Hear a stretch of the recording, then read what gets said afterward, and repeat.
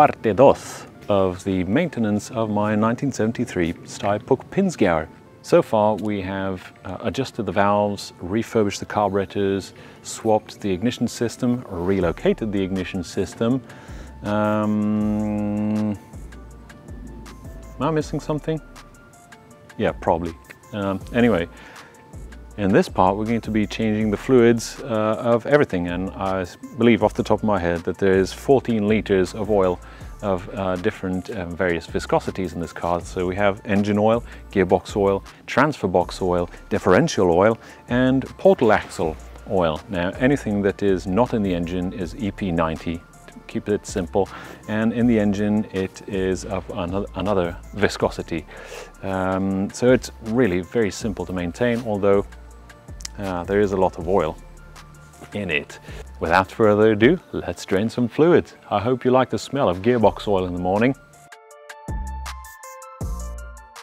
So first of all, before draining the engine oil, I decided to go for this engine shampoo from Castrol, which is a new product for me. In any case, I had never used it before, so I thought I'd give it a shot before trying it on customers' cars, and so far so good. The engine still runs and I'm quite happy about it. So the only thing that you have to do is to run the engine for 10 minutes on idle and then drain the engine oil. It's as simple as that. Now while I was looking for the sump plug, I found this exhaust leak, which I simply packed with some exhaust wrapping material.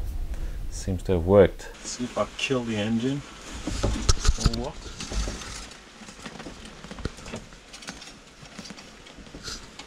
Wow, okay.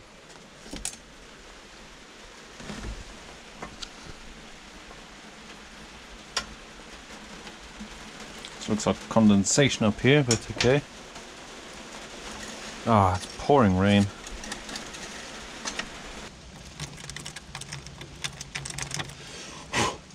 And see what comes out. Oh God. Okay. Don't think this has come out in a long while.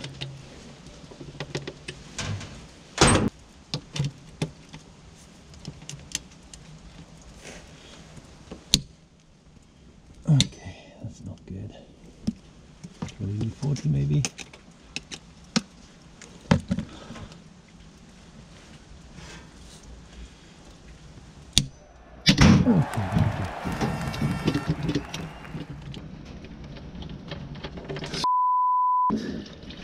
Oh God, okay.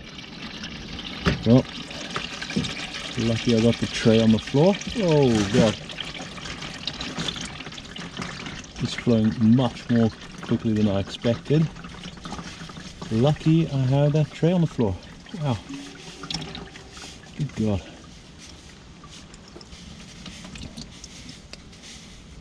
And that looks awfully fluid too. See, so yeah. One tray is nice, but a doubles trays is even better. Look at that. It's all over the place. I'm going to have fun cleaning that up. Yeah, that was quite a pain. Now, changing the oil filter is pretty much self-explanatory, so I'm just going to shut up right now.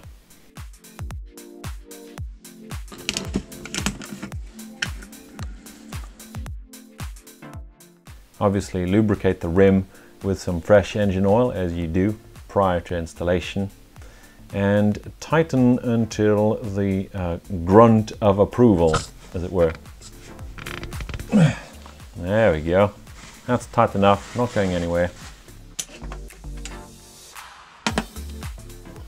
Next, fill up with some fresh engine oil. The correct viscosity is 15W40, and I received this rather annoying packaging. I received a box of 12 bottles, of 12 1-liter bottles, which was a bit of a pain in the ass.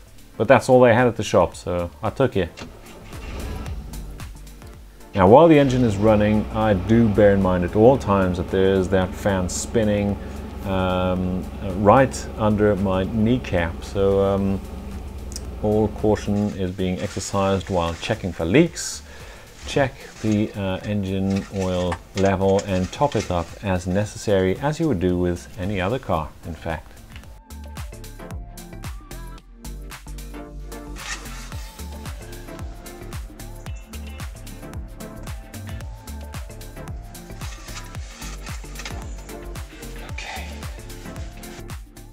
Job done. Now moving on to the differentials, portals and so on and so forth. It's always a good idea to first remove the filler plug prior to removing the drain plug. You'd be surprised at how often your filler plug might be seized. If you drain the oil and you can't open the filler plug, then you're definitely screwed, to put things lightly. Removing the filler screw also vents the device and allows the old oil to flow out more easily. So there's the gearbox oil coming out.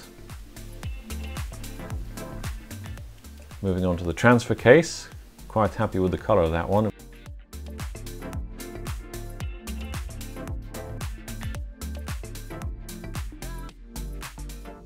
Then moving on to the rear differential.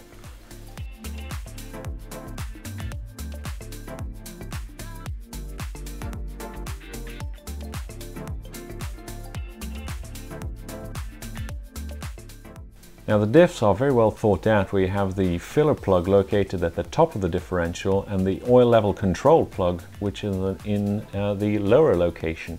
So you fill it from the top until your gearbox oil flows out from the oil control level, and that's pretty much it.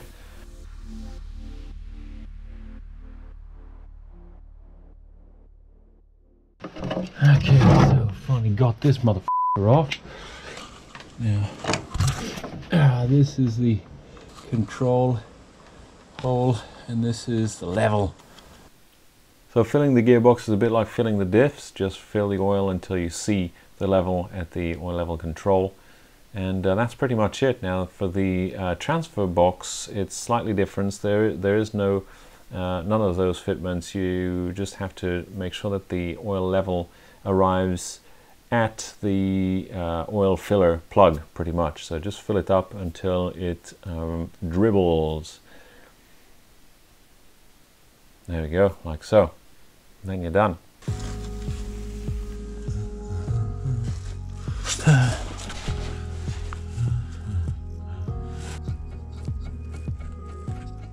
Now this intervention was definitely necessary. This tiny movement was translated into quite a wide lateral movement at the gear lever. So all that needed replacing is this M12 rose joint, which costs I think something like 12 or 13 bucks, peanuts. But look at the movement that you have there, and that translates into lateral movement, generating a huge amount of imprecision during shifting. It was hard to find gears and nearly impossible to find reverse.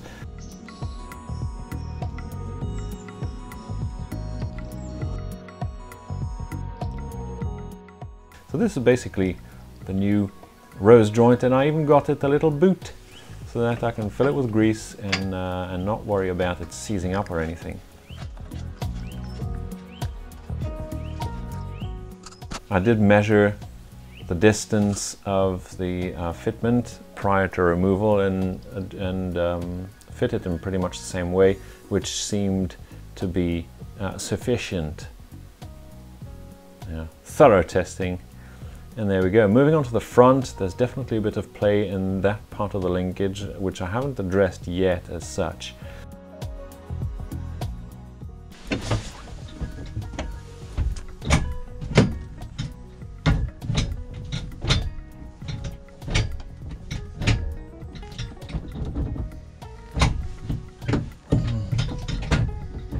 There's some stiffness in here. So dismantling this piece, you really have to pay attention how the things are put together. It took me a while to figure it out, to put it back together in the correct way. So really do pay attention. And this is just a matter of cleaning these parts right here and greasing them once more.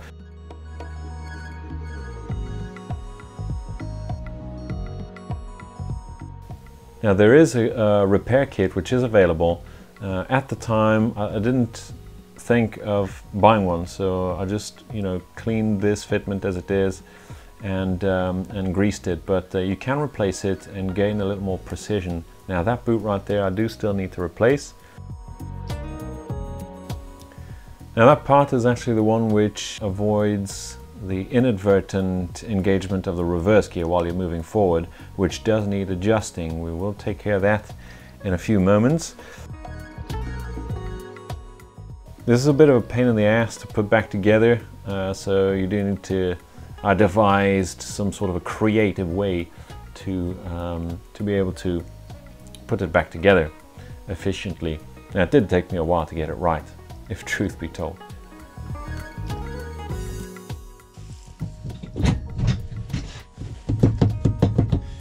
Finally, I got it right this time. So you have to put this, the retaining circlip on top of the spring, and then the upper ball, and then this whole device thing. That's the way to do it. Damn it. Took me ages to figure that out. What a dumbass. Okay, so there's still a little bit of play in there, which I can probably solve by fitting a new kit, I guess. But at least now it's greased and I have a positive feel about it, which is nice. So now I have to, as before, triple check that there's no abutment here in first, third, or, damn it, yeah, or fifth gears. There we go, it's fine. First, third, and fifth, and it's not touching, just. So that'll do. Okay, and it's not touching laterally either. Now what we have to do is to, before going to set, yeah, there's still a lot of play here. To set the retaining pin, I have to set it in between first and reverse and go back under the car.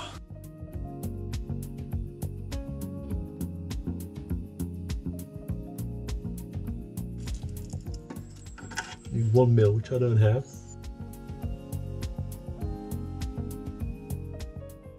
After messing around with the settings a bit, actually no, there's what they say in the book and what happens in real life, I managed to find a good compromise. So here we go.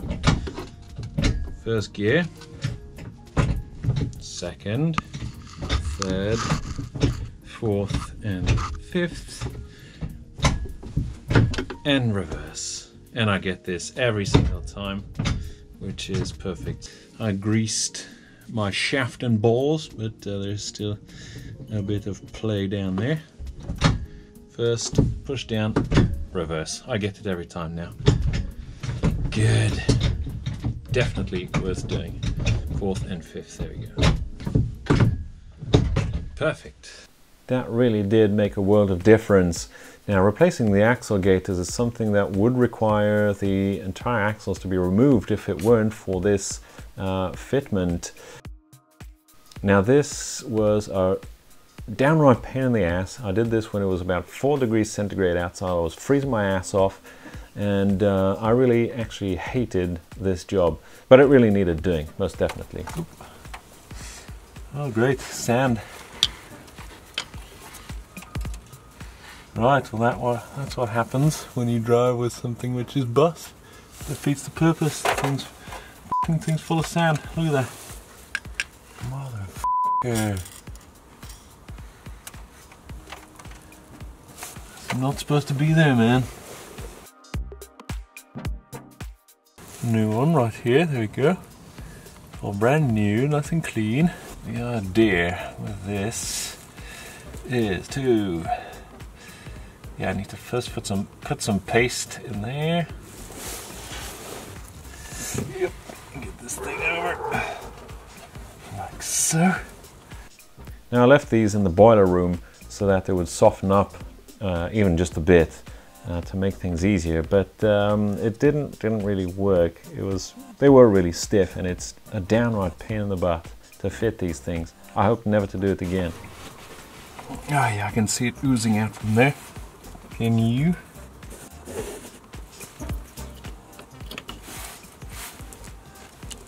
There you go, it's oozing out from there just a bit.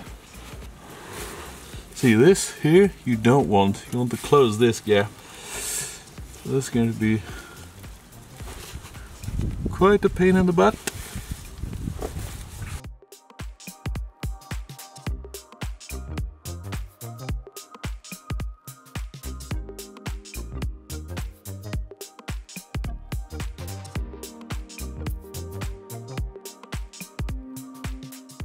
See the gap right there?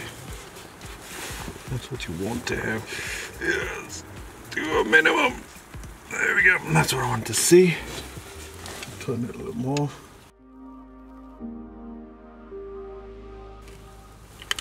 You see, beginning to ooze out, which is good. Okay, I like that. Go to tighten.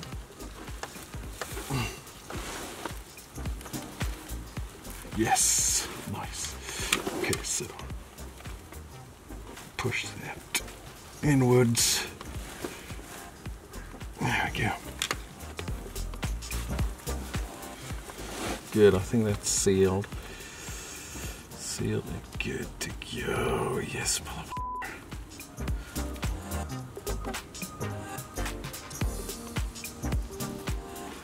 Nice. Nice, this was easy. Lol. So that one was full of water. That one was full of sand. That one was not so bad. And this one has a bit of oil in it. Ah, the brakes. Something very interesting to have in any circumstance, especially in a car like this. Now these clearly need some attention, and they still do, by the way. But yeah, so I tried every single trick in the book to free the little nuts there, the fitment, and they were just too resistive. So got out the Stilson wrench.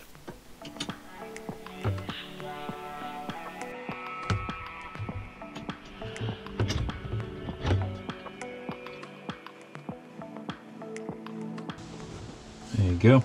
Don't f with me, man. So that took care of that.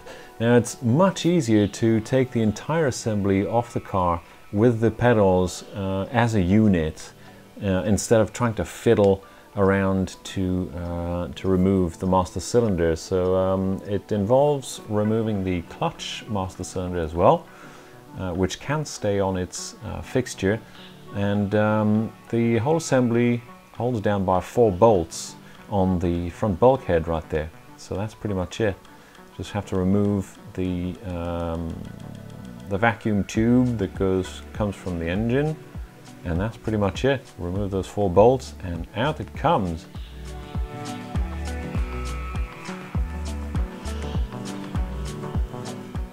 Found a bit more rust right there.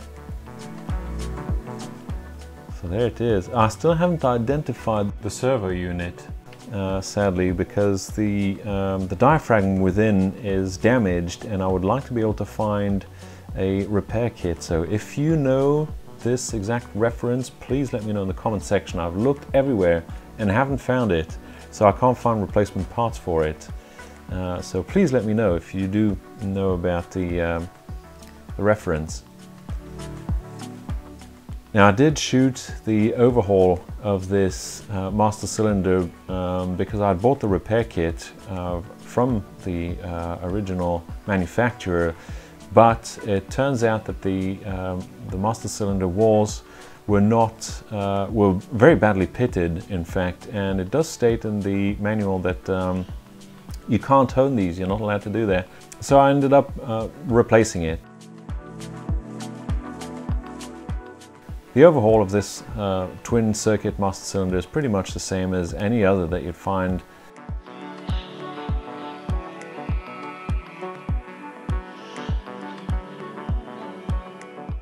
So there we have a close look at the cylinder walls, and there you can see the extent of the pitting. Now you can really do nothing about that except replace the unit. So, well, here's how it's done Anyway, if you can save yours, I do have this extra repair kit kicking about, so let me know in the comments if you need one. I can send it over to you. I won't be using it because I replaced the master cylinder anyway, so you know, I might as well make somebody happy with it.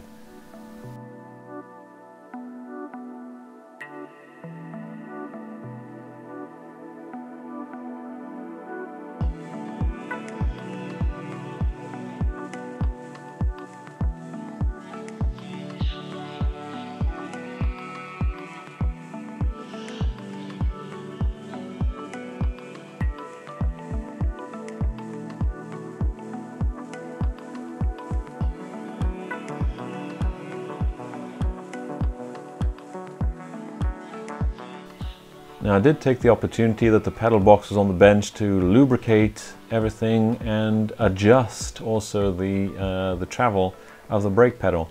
Now that is something that is found in the workshop manual, so I do strongly suggest that you get that book if you own Pinzgauer, whichever it is. These books are readily available and relatively cheap, so if you have the right tools and you've got the book, then you'll be able to take care of it yourself. Now, bleeding the brakes is something essential as on any intervention within the brake line system. And look at the color of that old brake fluid. It's absolutely disgusting. The service of this is way, way overdue. So I'm just flushing out the old fluid until the new fluid comes through. Now this is a self-bleeding kit, as it were. It's a tube with a little valve, a little one-way valve on the end of it, and allows you to bleed the brakes by yourself, which is pretty cool. Well, that's all we've got time for today, I'm afraid. So I hope that you found this video interesting, that it gave you a bit of insight of the mechanical innards of this quirky little beast. Next time we will be adjusting the brake drums. Now I did it last time and I know that that one is dragging, so that's definitely no good.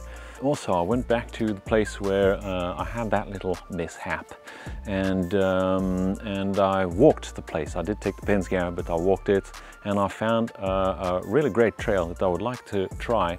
So maybe I'll show it to you guys, and you can come with me walking the trail before even trying to test it. Now definitely the tires are on their last treads and will need replacing before trying anything.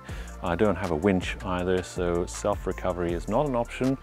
So I need really to put all my chances by my side. Now I did lose a bit of confidence due to that little mishap, so it's going to take a bit of time to get in the driver's seat again and trying some interesting things. At any rate, thank you so much for watching. I do highly appreciate it. Thank you to my patrons who are making this possible. Warm welcome to all the latest viewers who have decided to subscribe to my channel. Thank you all so much for that. It's much appreciated, and I will be catching you all in the next video. Peace out, everybody. Goodbye.